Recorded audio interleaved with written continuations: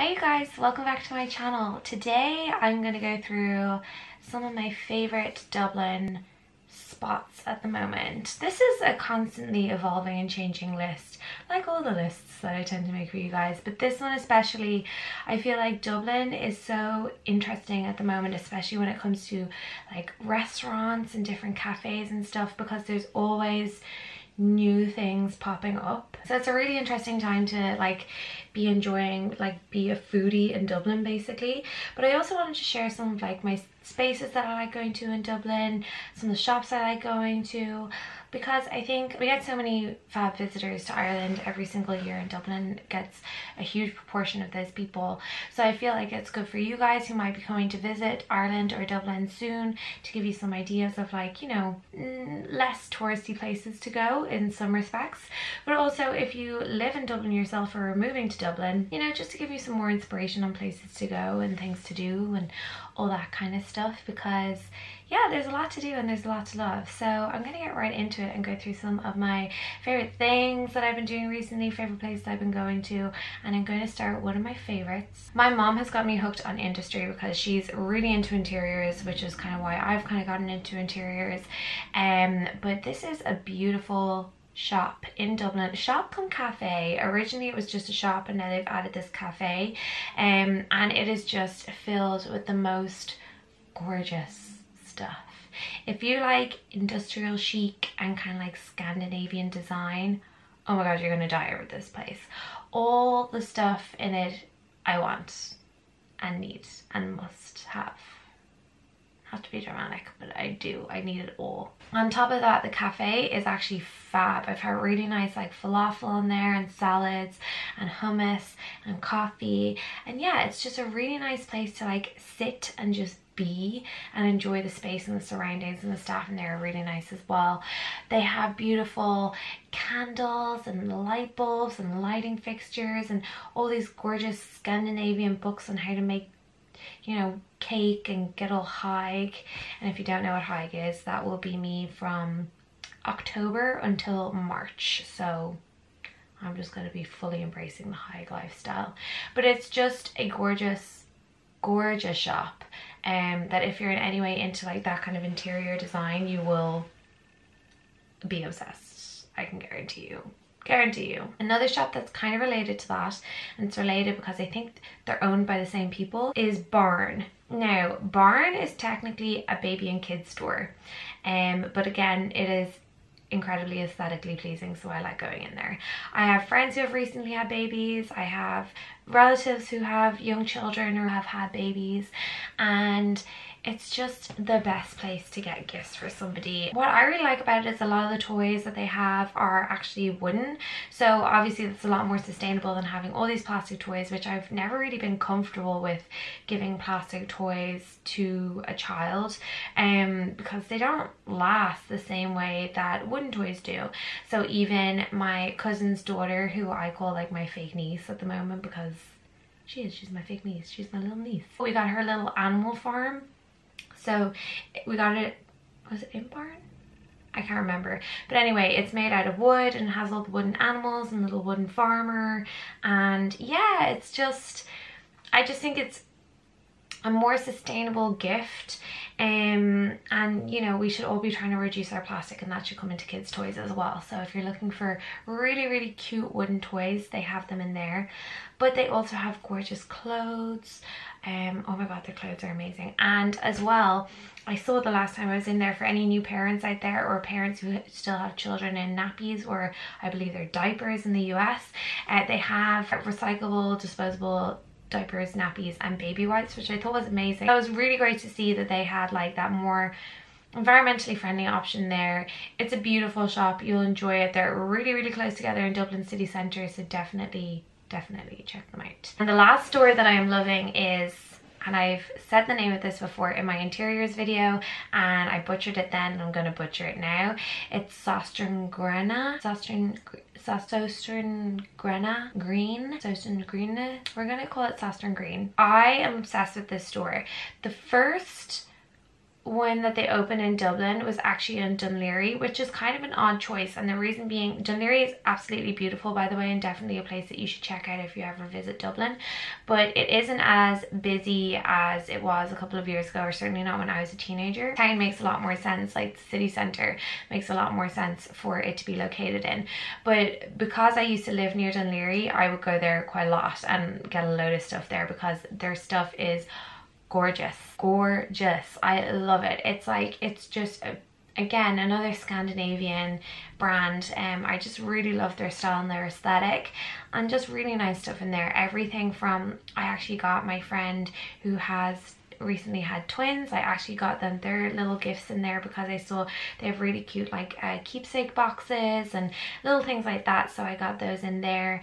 They have amazing homeware things, everything from, you know, cutlery to party balloons to chairs, everything. It's a really weird mishmash, but I am thrilled that they have opened a store that's now close to where I now live.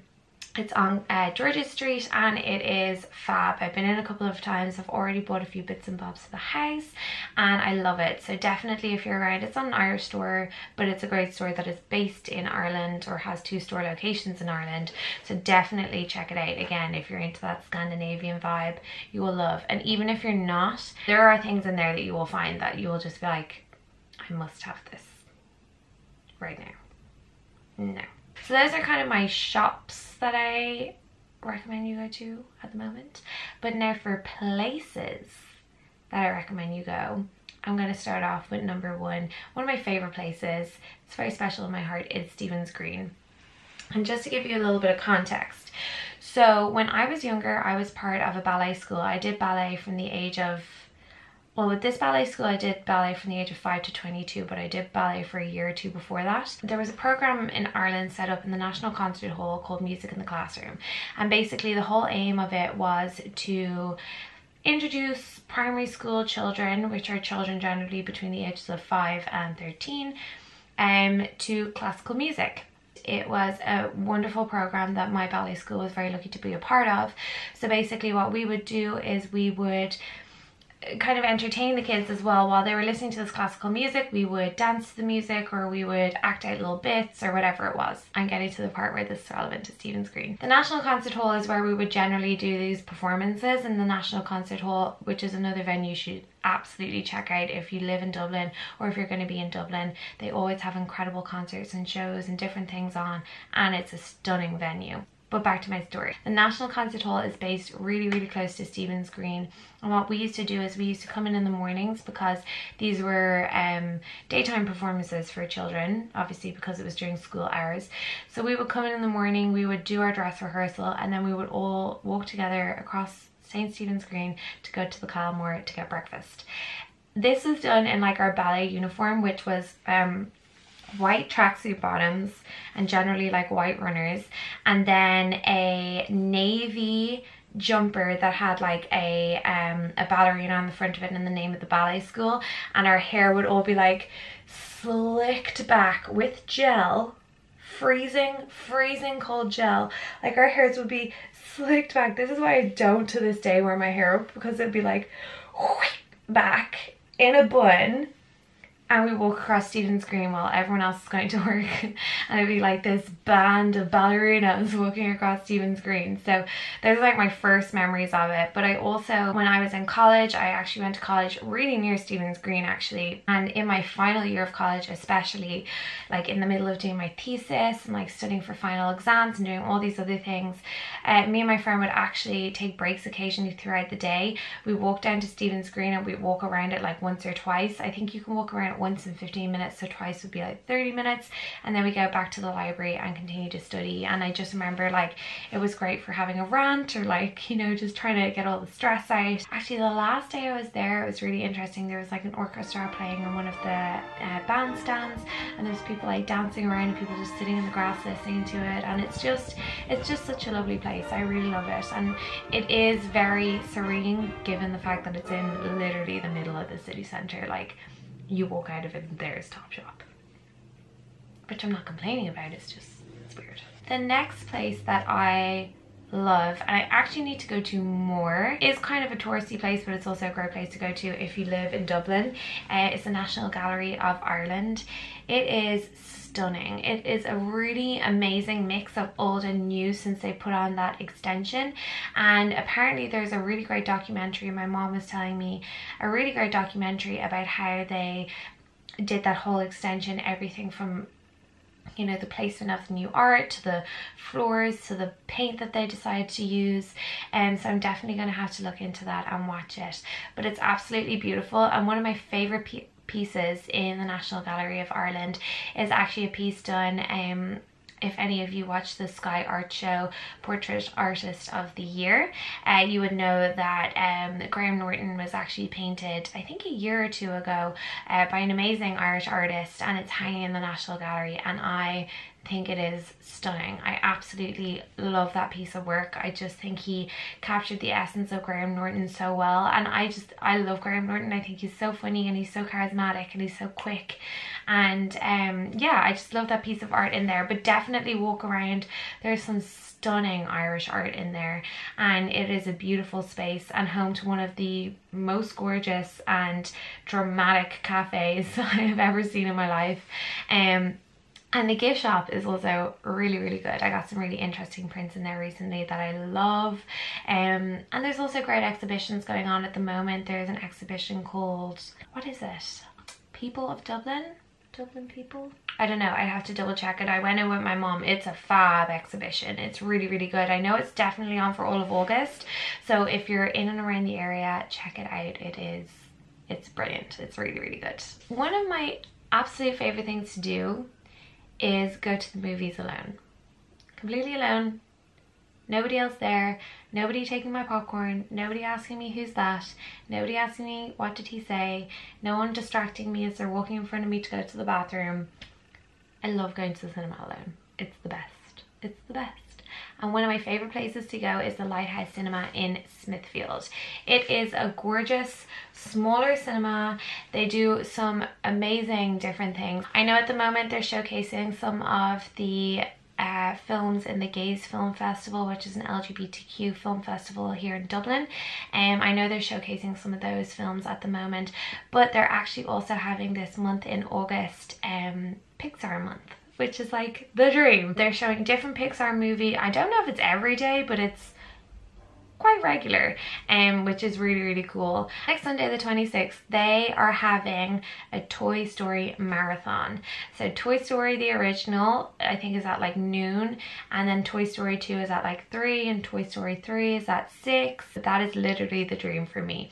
I went recently and I saw Incredibles 2, which is an amazing movie. Go and see it. I genuinely laughed out loud, and also the fact that every other person watching The Incredibles 2 with me was an adult. Like, there wasn't a single child in the audience, which is really funny. But yeah, I love that cinema. I just think it's such a nice space, and it's not overcrowded or anything, and yeah, it's just nice to support kind of smaller cinemas. Yeah, I just really enjoy going to see movies there. It's a nicer little self date, you know. Let's get to the good stuff. Let's get to the food. My favorite. We're gonna start off with a coffee shop that I actually only recently went to for the first time. It's called Fonte, and it is in Temple Bar. So this is a gorgeous coffee shop. It's really, really pretty. It looks like they have a really good menu as well. I just went in for a coffee because I was going to a training course and needed to kind of hang around and have a few calls before the training course opened. So this was the perfect location. The staff in there are so incredibly nice. Basically, I went in and their card machine wasn't working, and I didn't have any cash, and I was like, oh, I can run in and get some, but like I kind of set out my laptop and stuff, and they saw that and they were like, no, just get us back whenever. And I was like, really? I'm not really comfortable with this. And they're like, no, seriously, it's fine, it's fine. So I sat down with my iced coffee, which was really good, by the way, and within 10 or 15 minutes the card machine was back up and working, and I paid. But they were just like so chilled out about the whole thing. They were playing really good music. It's a really nice space how they've done it up. It's like really clean and just a nice atmosphere, and it's a little haven in the middle of Temple Bar, which I will be the first to admit is one of my least favorite places in Dublin because it is just too touristy, in my opinion. It's like the Times Square of Dublin, you know. It's just not really a place that locals go, except for this place and one other, which I'm going to tell you about now, which is Bunsen Burger. Literally the only thing that really gets me to Temple Bar is Bunsen Burger, and the reason I go to the one in Temple Bar rather than the other ones is because when I meet up with two of my best friends, it is the most convenient location for us given that we all work in different areas, so that's why I go to that one the most of the time. For those of you not in the know, Bunsen Burgers are the nicest burgers in Dublin. Come fight me on this one. I'll take you down because they're the nicest ones. So it's very simple. Like, I mean, you literally go in, the menu is a business card. That's it. Do you want a double burger or a single burger? Do you want skinny fries or sweet potato fries? That's it. That's all that's on the menu. It takes away that whole, oh God, what will I eat? It's pretty simple. The burgers are so good. So good. There are other locations around Dublin, so don't feel that you have to go to the one in Temple Bar because you 100% don't. But if you're looking for like a good burger, like a good feed, Bunsen. I'm like craving one now. That's the only problem about talking about food, because now I'm like, I just want a Bunsen now. It is the best burger in Dublin. You can fight me on this one. I look forward to hearing your opinions in the comments below. But yeah, for me, it like literally can't be beat. So the next one is another new one to me, but a much loved one by many people, judging by the direct messages that I was getting when I put it up on my Insta story. It's called Kimchi and it's located on Parnell Street, and it is the best Korean food I have tried in a very, very long time.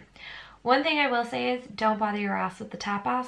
It's not the best, it's fine. But the mains, oh my days, it was so good. So good. What did I have? Let me see the menu here. I had the dak galbi, which is like a chicken. Oh, there goes the sun. It's like a chicken in like a spicy Korean sauce. With like rice, and then it comes with a couple of different vegetables. It was incredible. It was so good, and they have really good beers there as well. And I literally put it up on my Insta stories, and within minutes I had several messages being like, oh my god, is that not the best place ever? Oh my god, isn't their food amazing? Oh my god, I'm obsessed with the food there. So yeah, you can trust this one. The food is amazing. My final foodie place that I'm loving in Dublin at the moment is again another recent one.